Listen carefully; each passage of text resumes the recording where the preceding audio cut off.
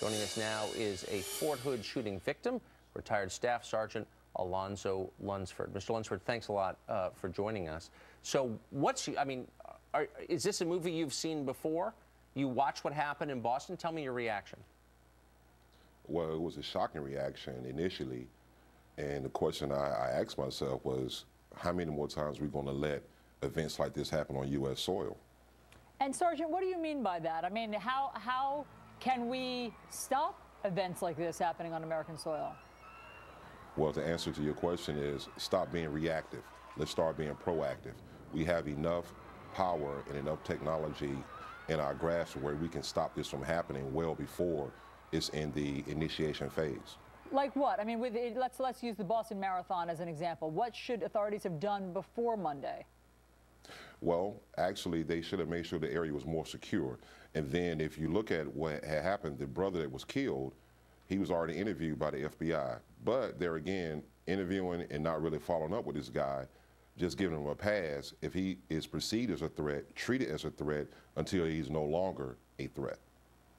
So let me just, I just want to go back to something because some of our viewers may not be fully aware. I just want to make absolutely sure and clear to our viewers that the Fort Hood shootings of which you were a victim are still not recognized by this administration as an act of Islamic terror. That is true? This is true, and even on Thursday, we were in Washington, D.C., and we went to a Senate hearing with Attorney General Holder, and they were talking, they was asking him the reason why the Department of Justice has the thought that this is workplace violence supposed to be a terrorist act, and at the time, Attorney General Holder acted as if he did not know, he did not receive any correspondence to this, and Representative Wolf called him out on this as well as Representative Rooney at that time. So basically he was lying. And if you look at the C-SPAN video, you can look at his face as nonverbal cues that he was like a deer caught in headlights. He did not know what was going on. He had to get the answers from his subordinates that were sitting behind him. You were shot 7 times during that. You heard the suspect yell, Allah Akbar. On Monday, the president came out, well, this week, shortly after the Boston Marathon bombings, the president called it terrorism, the administration called it terrorism. What do you think the distinction is between what happened to you and what happened on Monday in Boston? Both events are terrorist acts. And if our commander-in-chief and our president called it a terrorist act, okay, then fine. But you have to make sure that it's like that across the board. Don't distinguish between the two.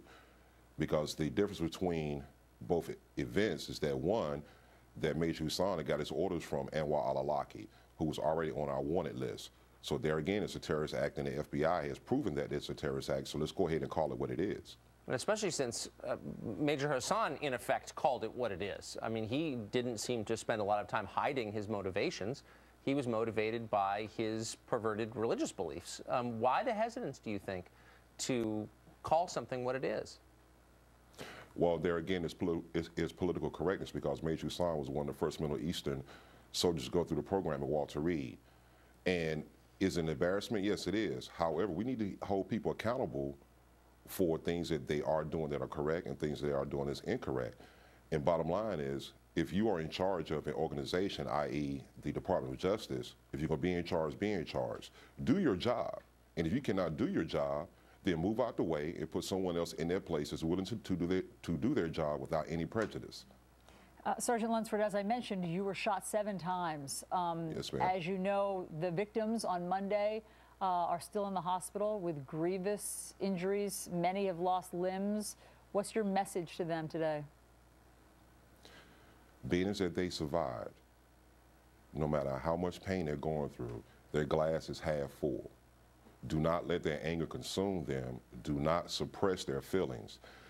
They need to talk to someone, and one of the best organizations that is there to help them is the Victims of Violent Crime. The Victims of Violent Crime, that organization will give them a smorgasbord of help that they can receive for the ones that are in the hospital and for the family members. Also, that the community in Boston will reach around and will embrace them and give them all the love and support that they need to have, and do not reject this, because this is one of the things that a nation will surround them, and we will stand firm and stand tall, because we can and will survive this. Amen. That's an inspiring message. Thank you, Sergeant. We really appreciate it. You're welcome. I'll tweet out that organization also, Victims of Violent Crime. Thank you so much.